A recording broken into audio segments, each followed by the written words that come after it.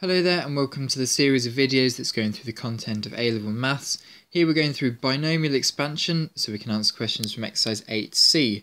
So just a reminder that binomial expansion is the quick way that we can expand high powers on brackets if it's an a plus b form. So for example, a plus b, you could multiply all of these 8 brackets out, however that's probably not going to be the easiest way of doing it. We can use here the binomial expansion. And the way that we can do this, instead of writing out Pascal's triangle down to the 8th level and then copying out all of those coefficients, what we can do is we can use the choose button on our calculator or the calculation of choose up here, but it's much easier to use it on the calculator.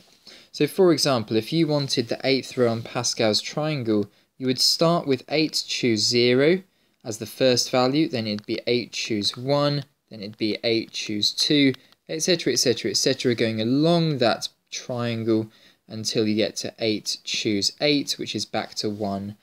Okay, so the easiest way of expanding brackets here and looking at what the coefficients on those values are is going to be to use this choose function that we have here.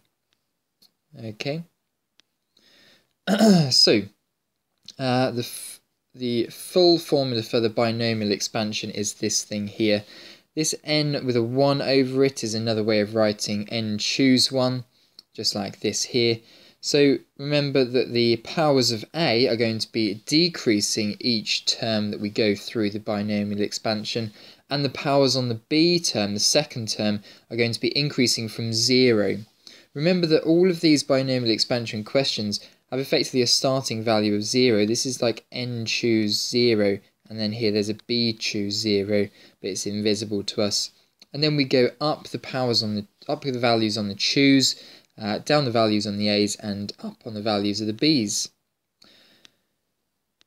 Okay, so we go down on the values of the b's, up on the values of the b's, and up on the values of the chooses. Okay, this formula here is in the formula booklet, so you don't have to remember it off by heart, but it's good to know how it's going to be used. Here is exactly how it's going to be phrased in the formula booklet. The reason it needs this n exists in the natural numbers here is because we're not going to be working yet with powers like a half or powers like 5 over 2, for example. Okay, so let's have a go through a question, and we're going to use this binomial formula up the top here. So in this case here, we're going to want to expand 3 minus 2x to the power of 5. So the way that we would do this is we would set a equal to the value of 3, b will equal the value of minus 2x, and n is going to equal the value of 5. And then just substitute all of these values into the binomial expansion formula. So it's going to be a to the power of n, so that's 3 to the power of 5, add n choose 1 or 5 choose 1, and the power on the 3 is going to decrease and the power on the minus 2x is going to increase. So to fill in the rest of the values, we get this thing here. You can see here the powers on the 3's are decreasing, powers on the minus 2x's are increasing, and the choose functions here are increasing as well. And then we have to be very careful here when we simplify our answer with the negatives, with the chooses. Make sure that we square all of the minus 2's inside these brackets here as well. And this is our final answer. We get 243 minus 810x plus 1080x squared minus 720x cubed plus 240x to the power of 4 minus 32x to the power of 5. Okay, so in this question here, we're just going to be going up to the 4th term here for 1 plus 2x to the power of 10. So in this case here, let's work out what the values of a, b, and n are going to be. So a is 1, b is 2x, and n is the value 10. So it's a to the power of n to start with, that's 1 to the power of 10. Then it's 10 choose 1, decrease the power on the 1, increase the power on the 2x. And go up for 4 terms. Then use your calculator to simplify all of this, and this is what we get. Okay, a slightly more tricky one here, but exactly the same rules apply. What we're going to do is we're going to set a as the value 10, b is the value negative a half x, and n is the value for 6. Okay, we only need to go up to 4 terms. Okay, so let's have a go then. A to the power of n, that's 10 to the power of 6. Add 6 choose 1 times 10 to the power of 5 times minus a half x. And then 6 choose 2, 10 to the power of 4 minus a half x to the power of 2. And the final term here, if we're only working up to 4 terms, 6 choose 3, 10 cubed minus a half x cubed. Now be really careful here when you simplify, because you're going to have to square the negative half and cube the negative half here. So we're going to get in total here 1 million minus 300,000 x plus 37,500 x squared and minus 2,500 x cubed. Right then, your turn to have a go at some questions on your own then. Pause the video and try these questions.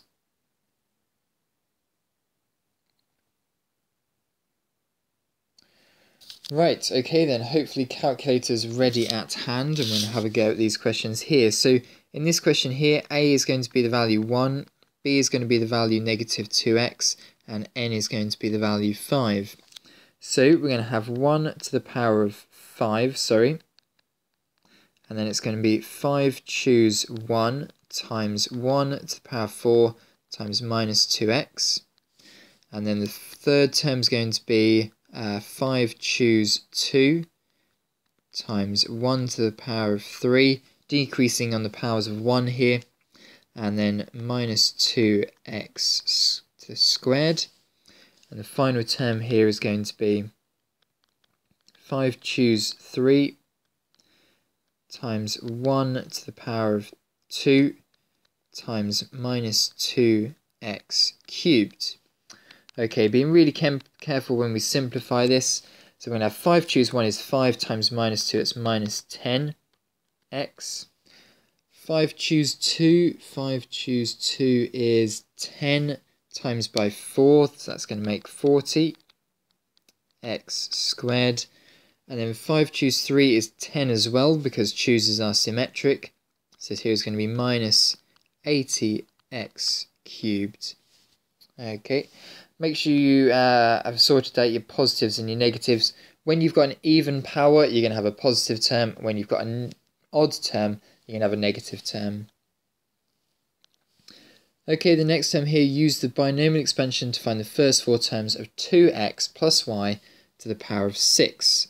So it's going to be the first term here to the power of 6, add 6 choose 1, and then we'll decrease a power on this and we'll increase a power on the y. Then it's 6 choose 2, we'll decrease a power on the 2x and we'll increase a power on the y. And the fourth term here is going to be increase a power on the choose, decrease a power on the 2x, and increase a power on the y. So this here is going to simplify. 2 to the power of 6 is 64, x6, plus 6 choose 1, that's 6. 6 times 32 is 192, x to the power of 5, y. Then it's going to be 6 choose 2 times 2 to the power of 4, which is 240, so 240 x 4y squared. And the final term here is going to be 6 choose 3, which is 20 times 2 cubed, which is 160 x cubed y cubed. So there we are. That is how we use the binomial expansion to expand brackets there. Have a go at lots of questions from exercise 8c. Make sure you have a go at these ones with fractions in, with negatives in, with high powers of n here. And persevere through those difficult questions and ask your teacher for help if you need any. Later on in the next video, we're going to be just pulling out single terms inside these brackets here. So make sure you've had lots of practice ready for that next video. Thanks for watching.